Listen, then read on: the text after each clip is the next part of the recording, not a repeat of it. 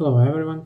Sorry for video and voice quality and sorry for my English. Also sorry for my sad face. I'm not sad, it's just my normal face. So just don't pay attention to it. In this video I'll tell you about my electric Kickscooter, how I bought it and how it transformed to scooter for long adventures.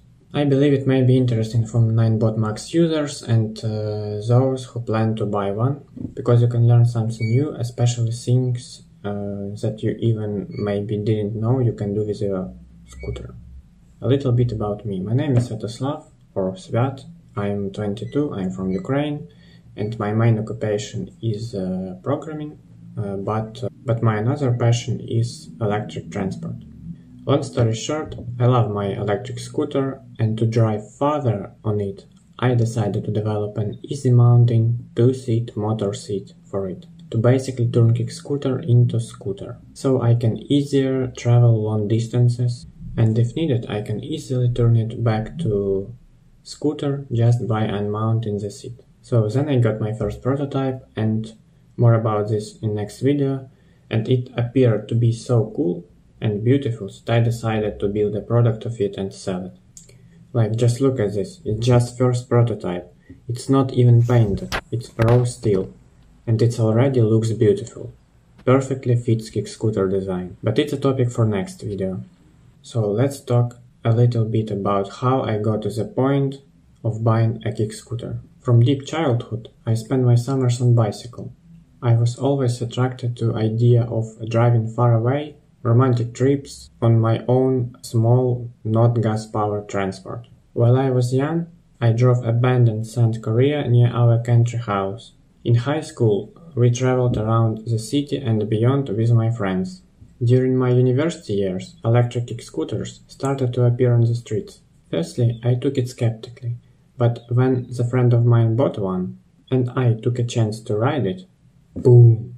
It's lightweight, it's foldable, you can take it easily inside buildings, inside public transport, inside taxi, and you should not pedal and sweat. After some time, in 2021, I bought mine Ninebot Max G30P. I drive it, my wife drives it, and often we drive it together with my wife standing behind me. We drive both for fun and for some business. We love to travel together.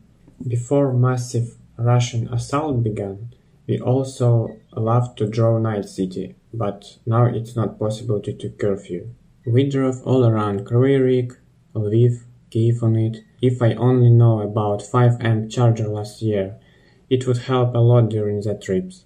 This is a charger you can purchase from Ninebot, and it will charge your Max scooter 2 times faster than built-in one. It's more useful because when you drive around some city, you only have about like 1.5 hour to charge while having dinner in cafe. You don't have 4, 5 or 6 hours just sitting in cafe. In 1.5 hour you can charge most of the battery. This year we traveled around Lviv district. I was on bike and my wife on Ninebot Max. Only upgrade scooter had on the trip is fast charger. It was basically stock. Still we did almost 120 miles or 200 kilometers in 3 days. Theoretically, if only driving scooter and charging, one person could easily do 250 miles or 400 kilometers in those 3 days. But we didn't rush, we just enjoyed the trip. 2021 we did 600 miles or 1000 kilometers on my scooter. Now in 2022 it's more than 2000 miles or 3000 kilometers already. So we decided to improve our scooter, so we can drive on it far, together and with more comfort. Disclaimer, some improvements may sound expensive or risky for you, but I still decided to go on regardless price and risks, so me and you can learn from my mistakes. So here is the list of things we improved in our scooter. First, range. I mounted 45 amp battery inside, instead of stock 50 amp, so 3 times bigger.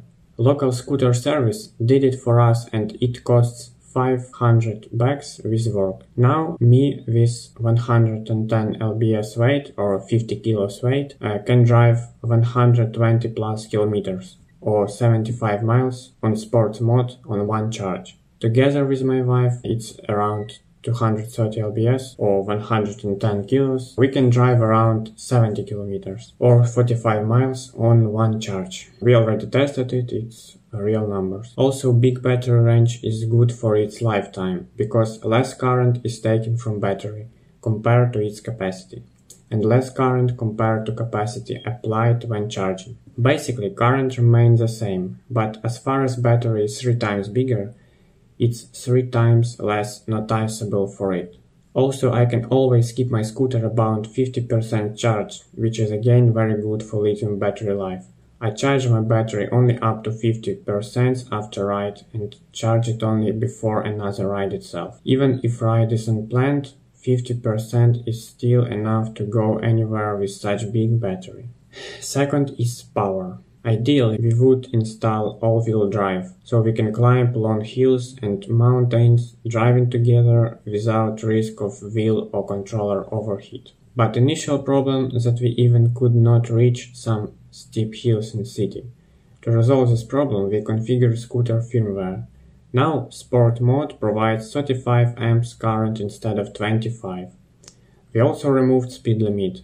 Now we can make most hills, also we can drive up to 37 km per hour or 23 miles per hour when battery is full. If you don't know how to set up custom firmware, I can show it in another video. You only need a phone and about 10 minutes of your time. Third is comfort. We installed rear and then front Monorim suspensions. This is a wide topic, but the fact is that your scooter performance changes completely after you install suspension. You can drive roads you would never imagine to ride before. In my case, I definitely go for it, but this decision has up and down sides. Also, there are different suspensions available, which is a topic for another video. And last but not least is comfort for long trips. Standing ride is okay when it's for a few kilometers, but it can be challenging if you drive longer, especially when you stand together with someone. Legs, back, abs hurts.